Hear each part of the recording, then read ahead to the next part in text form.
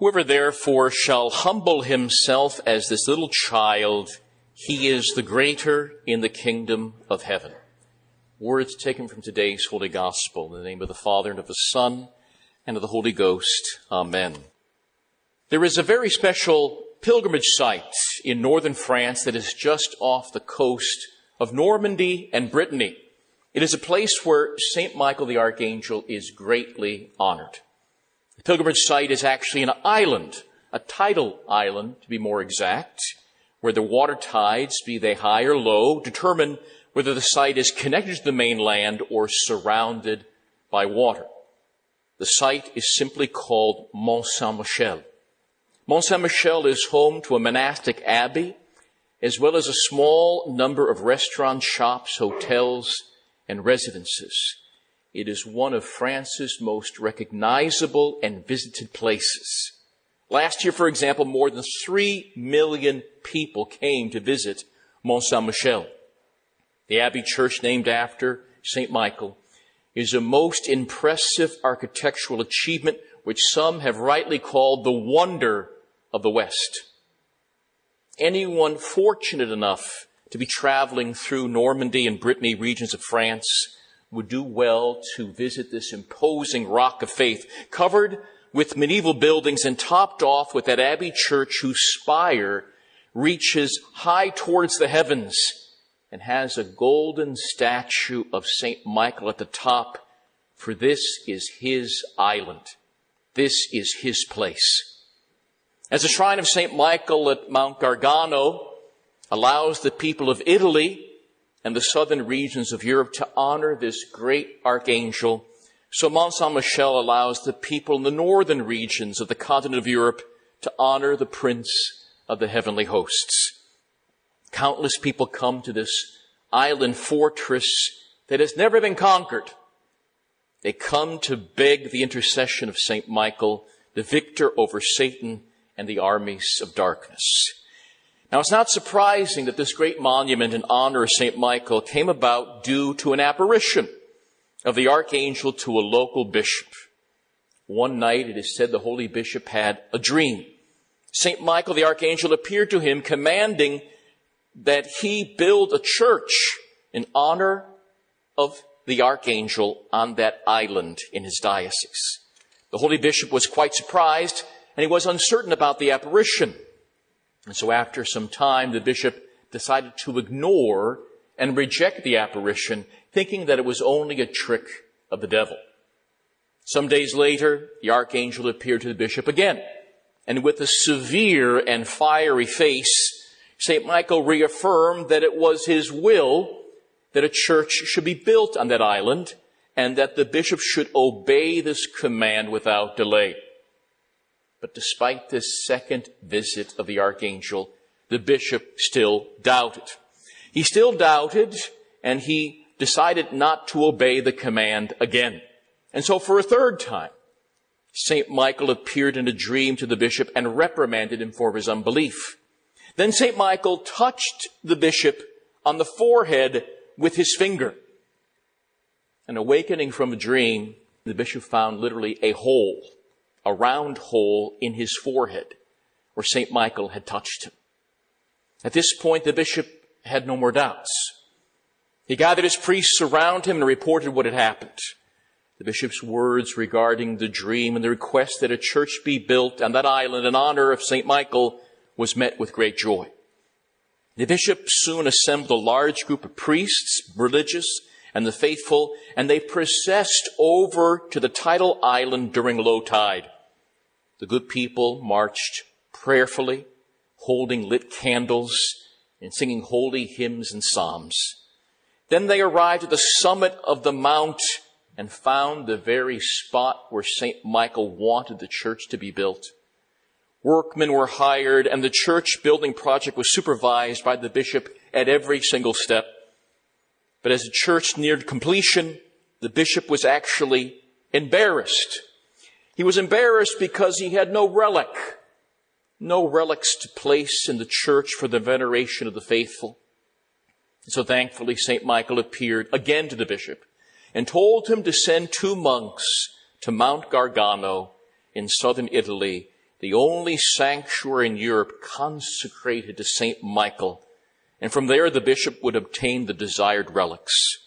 As many of you know, St. Michael the Archangel had appeared at Mount Gargano, Italy, in the year 493 A.D., leaving as a proof of his presence a purple veil, as well as a mark of his angelic feet in a stone. So a piece of that veil and a section of that stone where Michael had stood were given to the two monks, who brought them back triumphantly to the bishop. St. Michael would now have two wondrous sanctuaries in his honor. The Abbey Church on Mount Saint-Michel was consecrated by the bishop with a most solemn high mass as well, being offered in honor of the Prince of the Heavenly Hosts. And after the mass, the bishop declared that he had named 12 canons for the church who would chant the divine office daily. The bishop took his own family inheritance and invested it all to maintain this work of prayer for centuries to come. And thus the veneration of St. Michael the Archangel started and still continues to this day on that holy island. When the saintly bishop died in the year 720 A.D., his body was buried beneath the Abbey Church at Mount Saint-Michel. His remains were honored by the faithful for centuries until they were lost during the French Revolution, when the Abbey Church was looted by the revolutionaries. The bishop's skull, however, was preserved and is still venerated in the local cathedral.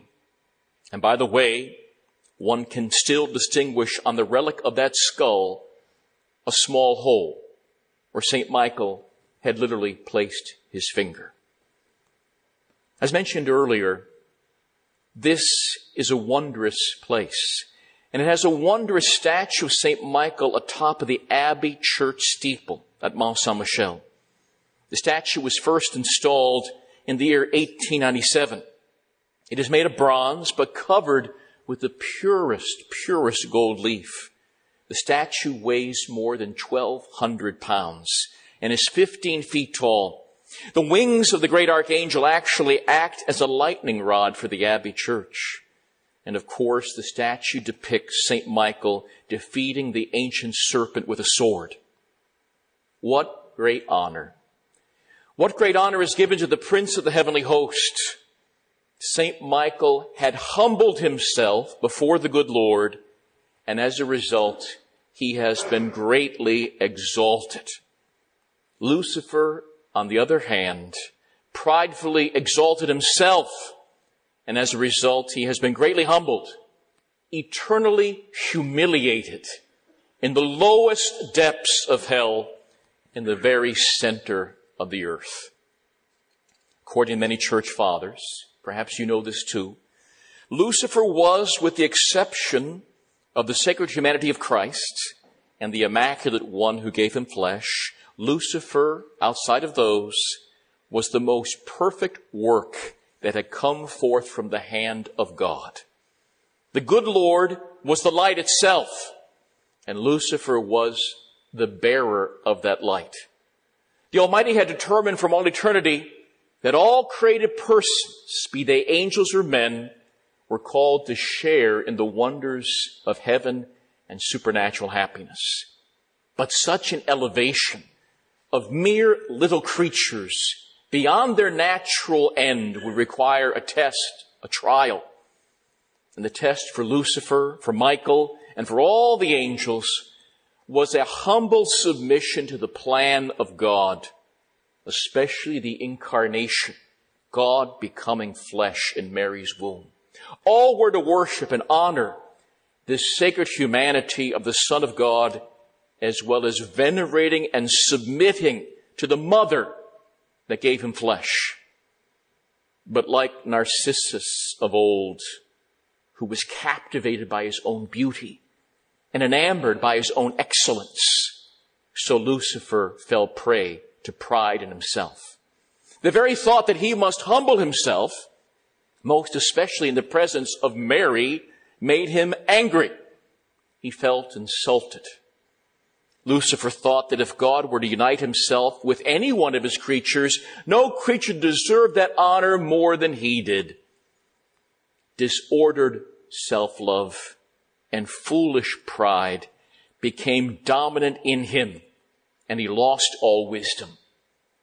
And the Bible says that he fell like lightning from the heavens, and he came crashing downwards towards the earth, taking a third of the angels with him by his scandalous and bad example.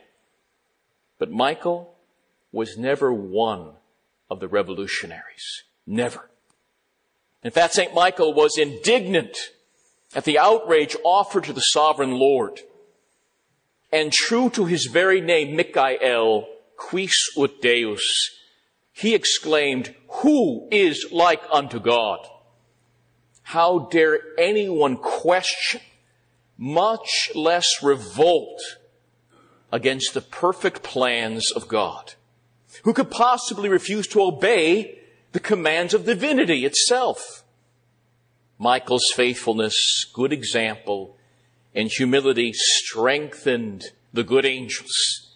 And with him they stood, repeating that cry, "Who is like unto God?"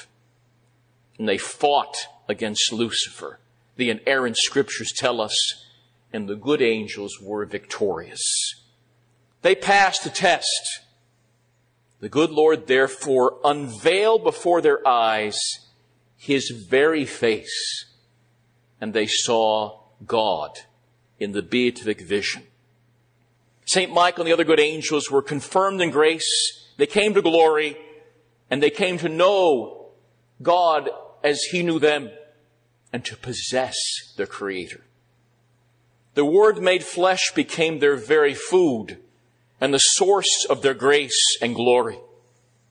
And because of his loyalty and humility, St. Michael was established over the princes of all the heavens. He is the prince of the heavenly host, becoming the leader of God's people and the defender of God's holy church, which he has fought for and will continue to fight for until the end of time.